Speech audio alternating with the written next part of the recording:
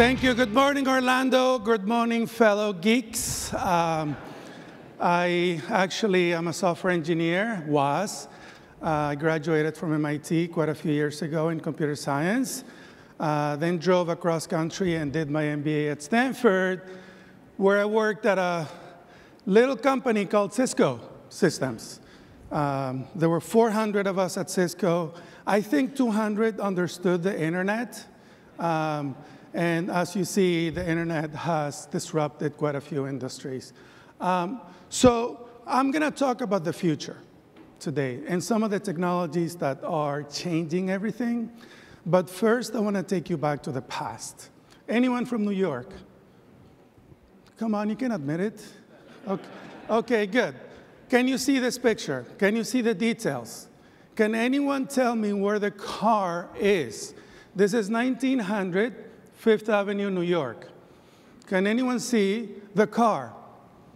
Okay, I don't have all day, so I'll show you. That's the car. 1913, can anyone point to the horse? Okay, there is a horse in that picture. And this is disruption, people. When disruption happens, it can happen very, very quickly. And this is not the first time that it happened, but it's happening more and more and more. Let me forward to 1985. In 1985, the then largest telecom company in the world, AT&T, not the same AT&T as now, hired one of the most reputable management consulting companies in the world, McKinsey, and they asked them one question. Now, McKinsey, you may know, they charge millions of dollars just to breathe the same air you do, okay? and then they start working, right? And they asked them one question. How many cell phones will there be in the United States in the year 2000? One question, simple, right? They went off and they did their thing and then they came back with the answer. 900,000. There's going to be 900,000 cell phone users in the US the year 2000. The real number was?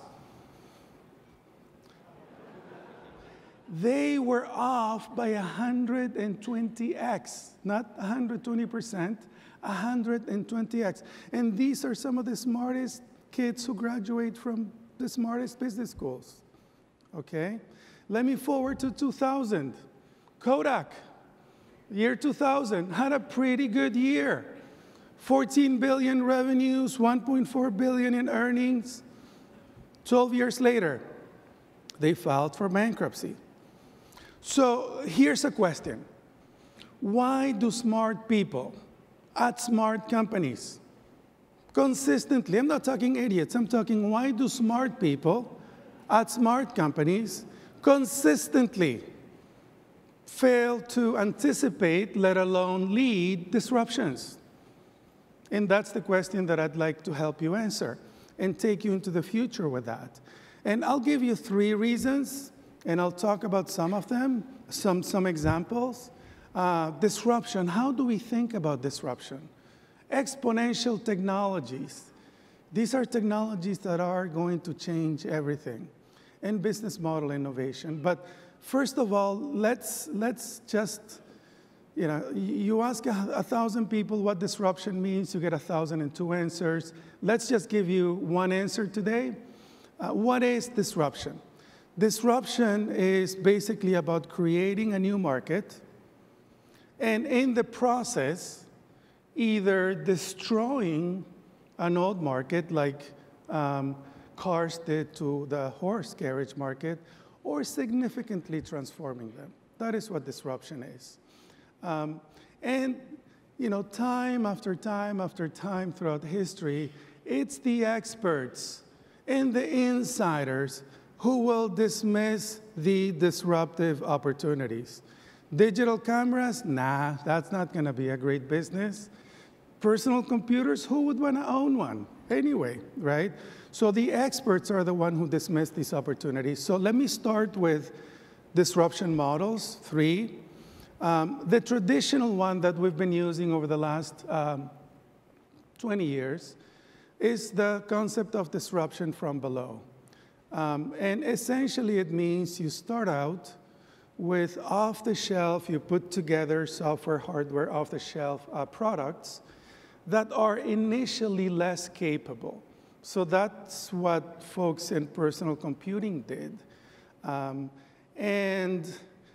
You know, they have less performance than the mainstream markets, but they improve quality and performance and lower costs at a faster rate than what the mainstream market products do.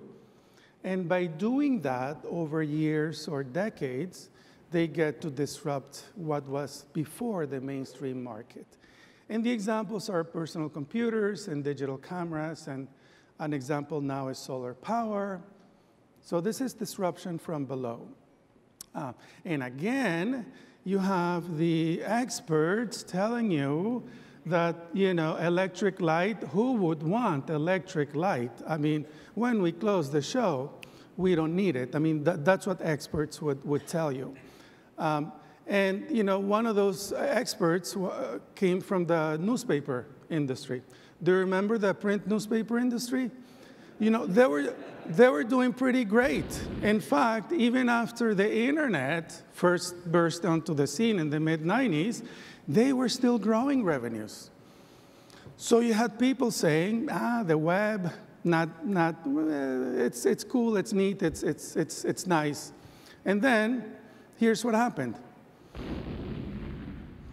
So basically, what was missing was one ingredient at that point in time, and I'll talk about that one ingredient later. Actually, I'll tell you, it's business model innovation, but I'll come back to that later.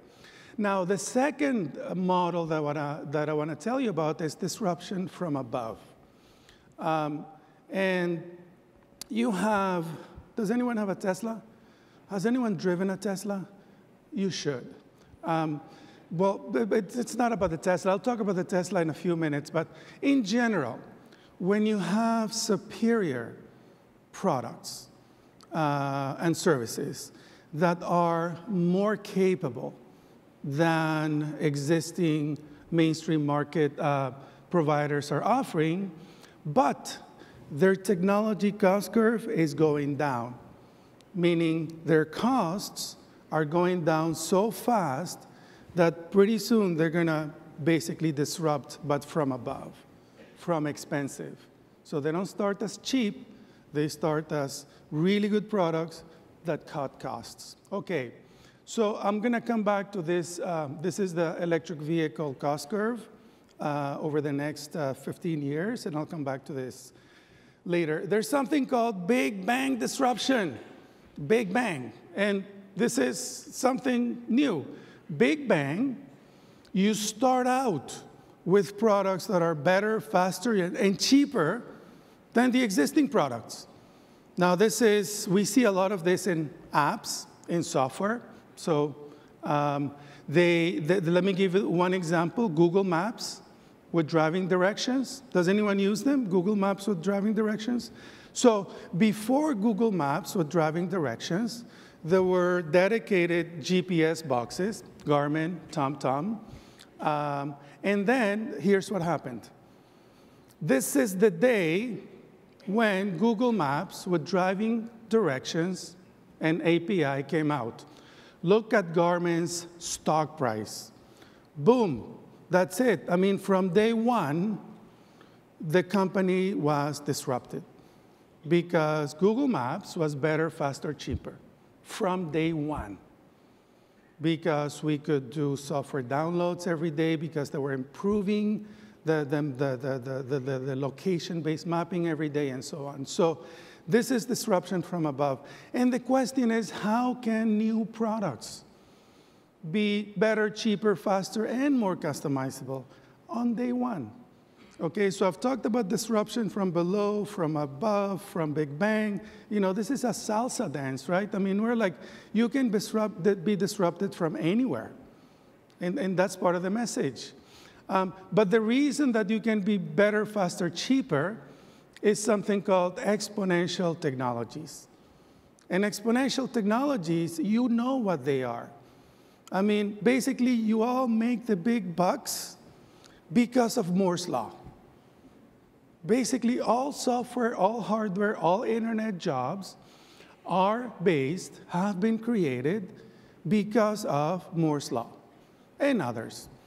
Essentially, what Moore's law says is that the number of transistors per dollar improves at a rate of 41% per year. Per year.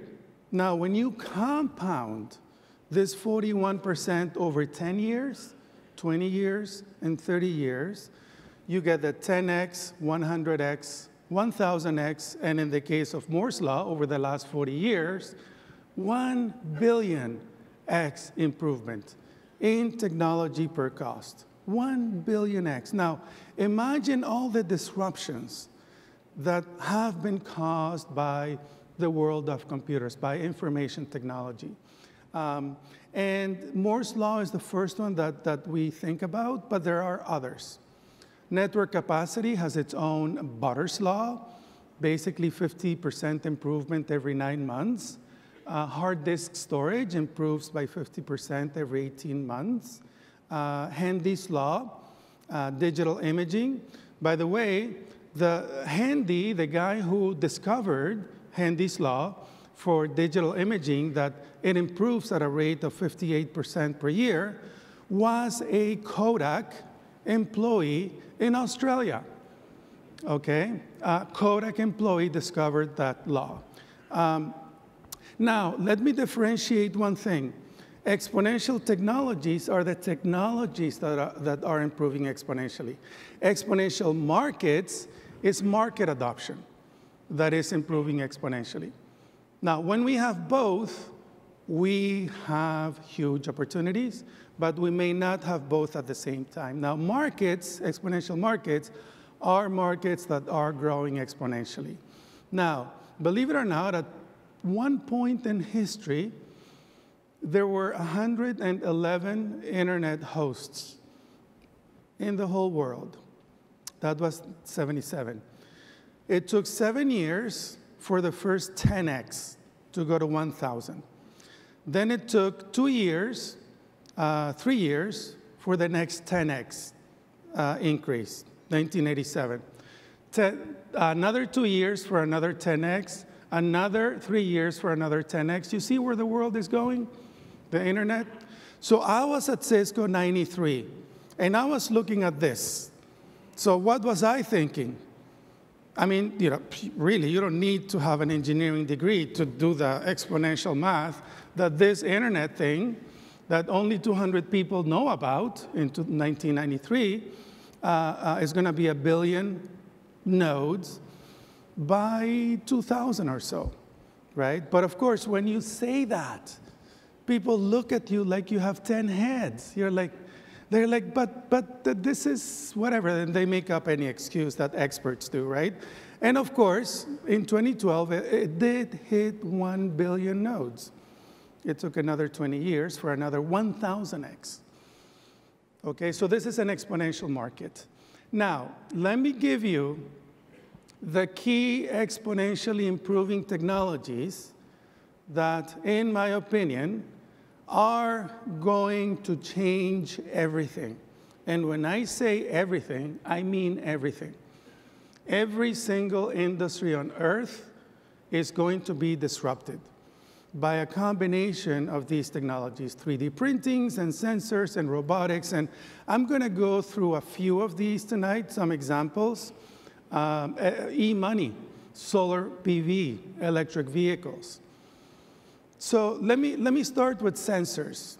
And sensors and the Internet of Things have been linked because the Internet of Things is rising because of sensors, and I'll show you why.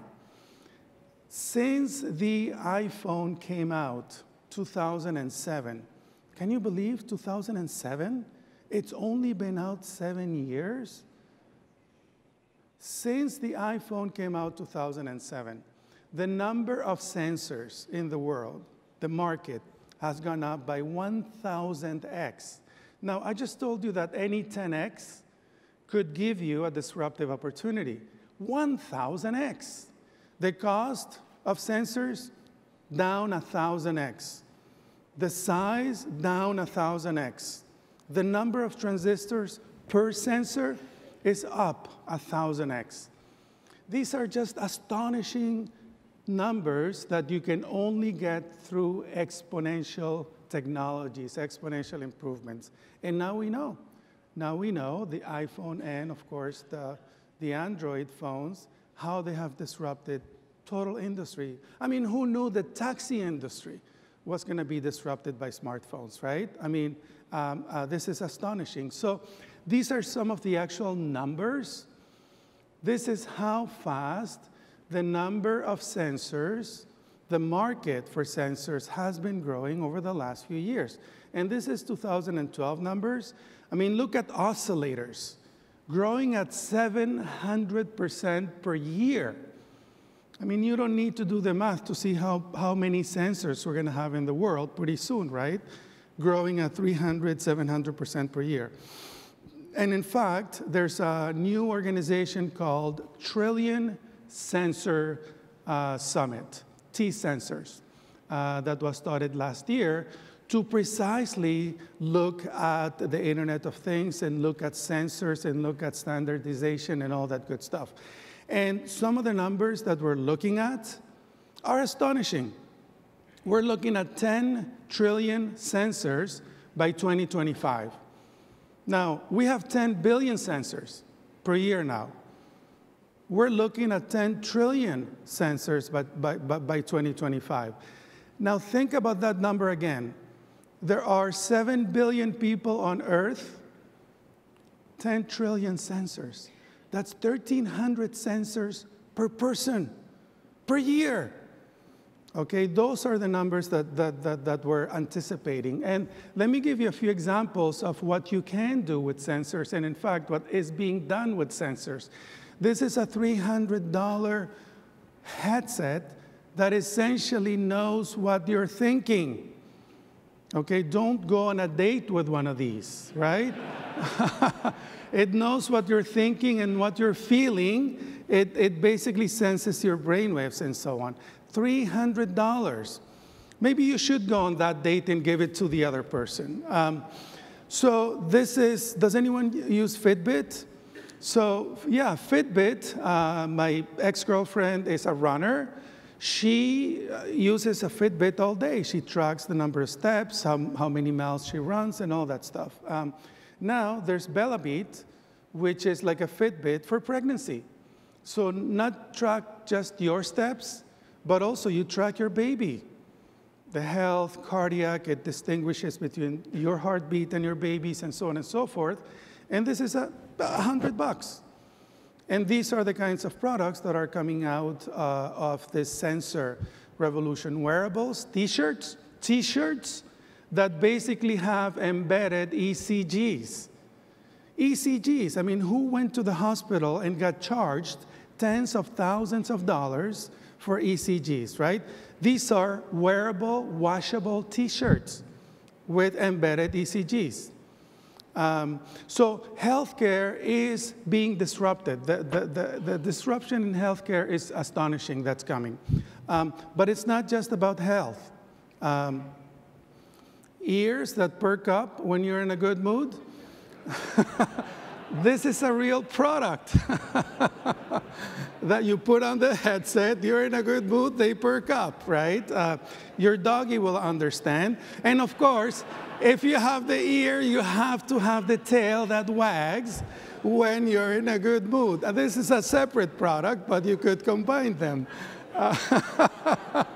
So you can also play a little bit with sensors. Now, vehicle-to-vehicle communication. The whole automotive industry is being radically transformed by sensors. And in fact, there are some rules, some federal folks working on making it mandatory to have vehicle-to-vehicle communications because for new vehicles, because It helps so much with accidents, diminishing accidents, and all that stuff. But essentially, as far as we're concerned, these are sensors that talk to one another, cars that talk to one another, cars that talk to the light. Are you going to turn green soon? Or they essentially talk about that. And they also talk to buses and trains and bikes and all that stuff. So everyone is going to be connected through all these sensors. And does anyone use the Nest thermostat? Again, this is just a few sensors. This was possible. Nest thermostat. I mean, who knew that a thermostat company would be acquired by Google for $3 billion? And this is essentially a bunch of sensors connected to the cloud. It learns about your behavior. It lowers the temperature or pushes it up, depending on what you like, right? It sets the temperature half an hour before you come home. It learns about it. So it's a combination of AI a little bit. But here's one of the big things we need to know about sensors and the Internet of Things. All of these sensors are generating data real time. Real time. So the number of sensor-based devices is growing exponentially. The number of sensors within each device is growing exponentially. The amount of data generated real time by each one of these sensors is growing exponentially. See where I'm going? The number of connections between all these sensors is growing exponentially. So this is exponential on exponential on exponential on exponential, right?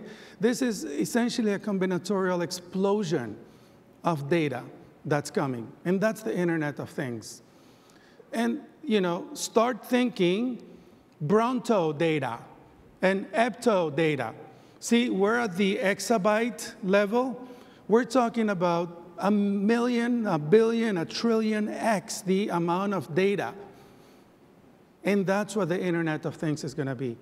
We don't have the technologies, we don't have the software, we don't have the hardware to deal with this.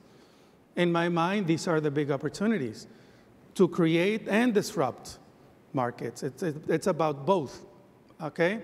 Let me show you robotics, another exponentially improving technology, robotics. And what are robots but computers?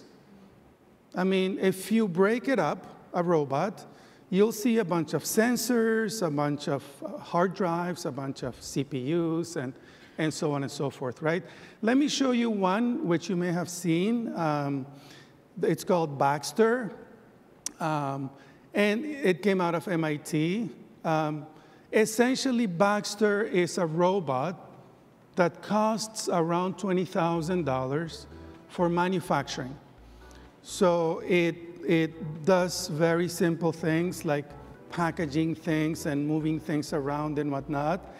And what I want to show you here is the difference between Baxter in 2013 and Baxter in 2014, just 1 year difference.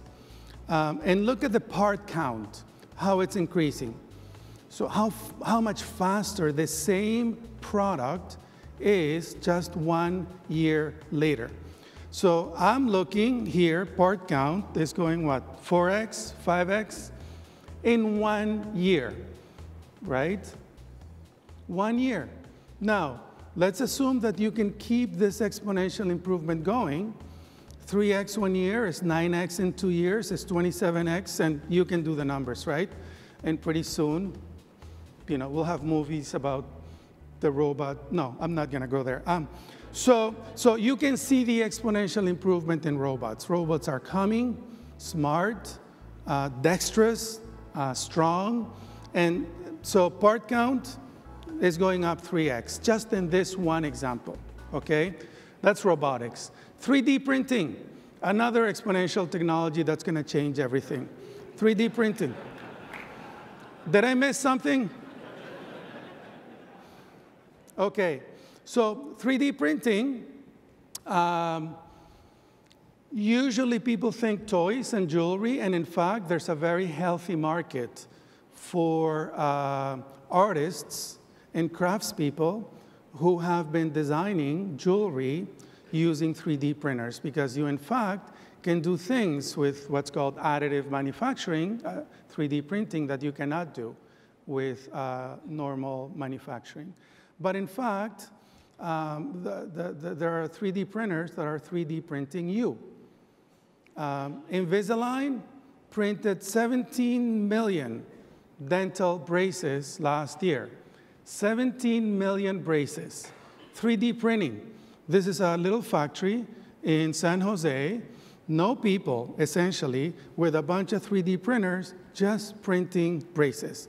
And each brace is unique to basically the person who uploaded the CAT scan, right? And they're printing essentially every body part right now. Turbine, GE is printing turbines, turbine parts. Think about that when you get on the airplane tonight, okay? And they're investing billions of dollars in 3D printing, and they want to do 100,000 products by 2020. But even today, they're 3D printing turbine parts. A house, the world's first 3D printed house, is going up this year in Amsterdam. A house, I mean, why not? If you can print a little thing, you can print a big thing, right? It's essentially the same technology. So 3D printing is gonna radically transform manufacturing and construction and a lot of industries. So let me switch the conversation a little bit and take you back again into automotive. In the early 1900s, I already showed a couple of slides, 7.7% of American families owned a car.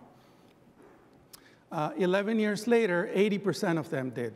Again, disruption. It took 11 years to go essentially through the whole market.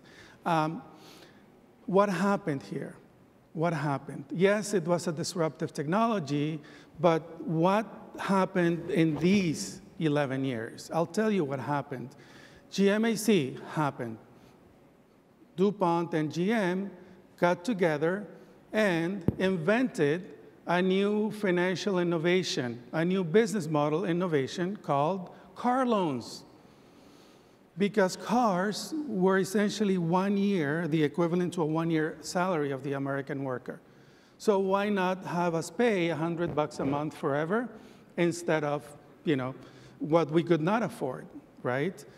So that basically in 7 years, 75% of Americans were starting to buy cars on credit. That's a business model innovation. Forward to 1986, Kodak. Now, in the literature, you hear that Kodak, oh my God, how could they miss out on the digital camera opportunity, right? I told you they went bankrupt in 2012, right? But in fact, Kodak invented digital cameras. They invented digital imaging. They had more than 1,000 patents in digital imaging. They put out the first professional digital camera. They invented the world's first megapixel camera sensor. Kodak invented digital photography. And if you look at a newspaper at the time called The Industry Standard, an interview with the then CEO of Kodak, Patricia Russo, she said, there is a $225 billion digital photography market coming, okay? And we're gonna grab a slice of every photo transaction. And this is Patricia Russo. We invented digital cameras, we know the business, we know the market, and we're going to make $200 billion, okay? So they did not miss the fact that this was gonna be big, right? So, they invented the technologies, they knew the photo market, they were the top brand in photography in the world. They still are, even after going bankrupt. And they got the fact that it was going to be a $225 billion opportunity. And yet, they did not capitalize on it. So knowing technologies is not enough. Knowing the market is not enough. What were they missing? Here's what they were missing. Okay, what's wrong with that picture? Here's what's wrong with that picture. And I want to focus in on one part of that interview. Patricia Russo said, we're going to grab a slice of just about every photo transaction. Now, that's their business model with film. Every time you clicked, you burned film. Every time you process the photo, you use chemicals, you use paper, and so on and so forth. Do you think anyone can grab a slice of every transaction with digital photos? No, not going to happen. The cost, the marginal cost of each picture that we take is zero. The cost of uploading it, zero. The cost of storing it, zero. So when the marginal cost, and this is software and data in general, when the marginal cost of something is zero, you cannot do this. So they actually missed out on the new business models that we're going to win in digital photography. I mean, what is Facebook but a photo upload website? Think about it, right? But they don't make money on the pictures, they make money on advertising. And this is one of the business model innovations that came out of digital photography, but Kodak did not make any money doing that. So business model innovation is every bit as important as technology innovation. So let's put this whole thing together. Can we anticipate and lead? Let me go back to the auto industry. So in 2013, the Tesla Model S was named by Motor Trend the car of the year. Not just the electric car of the year, the car of the year. Consumer Reports said, this is the best car we have ever tested, ever, okay? Superior product. But who can afford an electric vehicle, right? It's a little bit pricey. But let's decide if the electric vehicle is disruptive. Because if it's not, no bother going through this exercise. One, I'll give you 3 reasons. I can give you 9. I'll give you 3. One is that the electric motor is 5 times more energy efficient than the internal combustion engine. So your car only uses 20% of the gasoline, the energy in the gasoline, to move the car. The other 80% literally goes up in smoke. The electric motor turns 90 to 95% of the energy in the battery into actual productive energy. The EV is at least 10x cheaper to fuel. So Consumer Reports said that Jeep Liberty, fueling it for 5 years would cost $15,000. $15,000. The equivalent EV would cost $1,500. Now, you know, all this varies with local conditions of electricity prices and gasoline prices, but 10x at least cheaper to fuel an electric vehicle. Now, $1,500 in 5 years is not a whole lot of money, right? It takes, the electric vehicle is at least also, again, a 10x improvement in maintenance. It's 10x cheaper to maintain. You don't have all those parts that you have with the internal combustion engine with the electric vehicle. If you see the EV, if you see it actually naked, the EV is essentially a computer tablet on wheels. So think about the EV and the self-driving car as computer tablets on wheels. They're getting better exponentially, okay? So do we have interesting business model innovations for electric vehicle manufacturers? Yeah, I mean, if we have 10x improvements in operations and maintenance and in fueling, look at what Tesla's doing.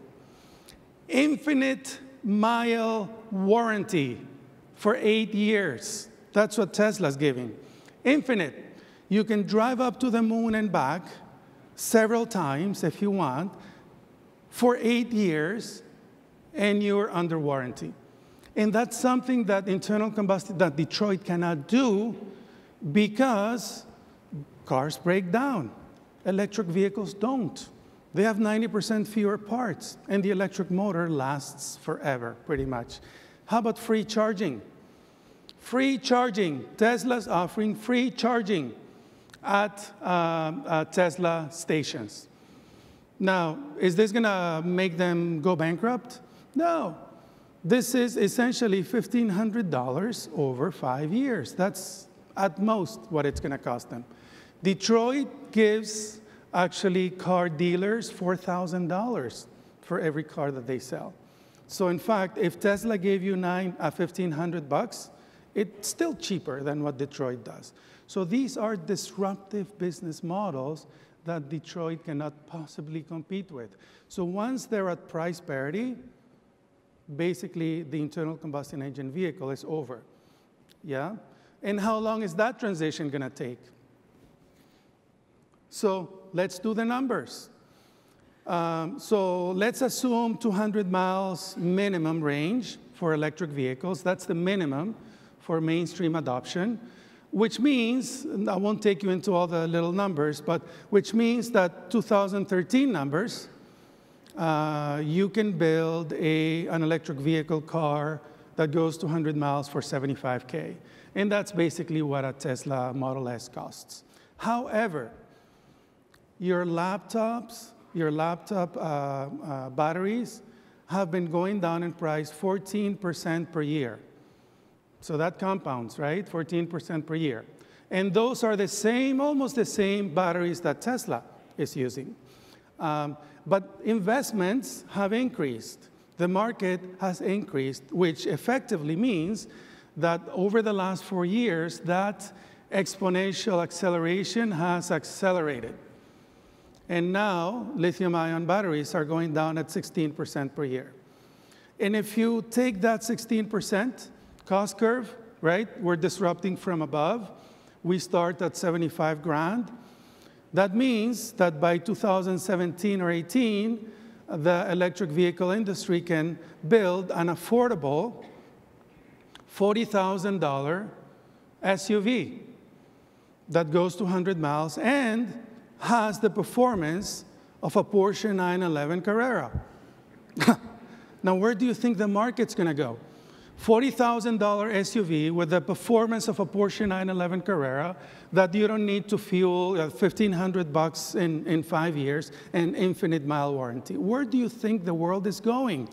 By 2020, the EV industry is going to be able to produce a $31,000 car. Now, $31,000 is the average car in America. So they will hit the mainstream of the car market right in the head 2020. That's only 6 years from now. By 2022, it'll hit the low end. So the low-end car in America costs $21,000. And EVs will be able to manufacture a $22,000 car with the performance, did I say with the performance of a kind of Porsche 911? Okay. 2022, people. I'm not talking about even 2030. Now, there may be delays in the market and this and that, but essentially, look, Tesla already announced that they're coming up with the $40,000 Model E in 2016-17. It'll be 20% smaller, so 80% the performance of the Porsche 911 Carrera. And Foxconn, did I tell you that the EV is a computer tablet on wheels? Well, Foxconn thinks so. Foxconn is the Chinese company that makes iPhones and the tablets. And they said, we're investing $800 million to build an electric vehicle. Because essentially, this is a computer on wheels, and we know how to make computers. And we're targeting $15,000, not $40,000, okay? So if, right, you do the numbers, and I suggest you do, and you come up with these same figures, you'll understand why the mass migration from the internal combustion engine vehicle to electric vehicles is going to start around 2017, 2018. All new cars will be electric by 2030. All of them. Every new mass market car will be electric by 2030. Notice the number said 2022. I'm just saying 2030, okay? So the whole automobile industry is going to be disrupted by electric vehicles, all of it. And oil is going to be obsolete. We don't need oil when all cars are electric by 2030, okay? So this is one industry. And if you go through each and every industry with this kind of methodology, what you realize is this. We have entered an era of permanent disruption. We have entered an era of permanent disruption. The world is being disrupted at a faster pace by all of these exponential technologies that I showed you, the combination of them.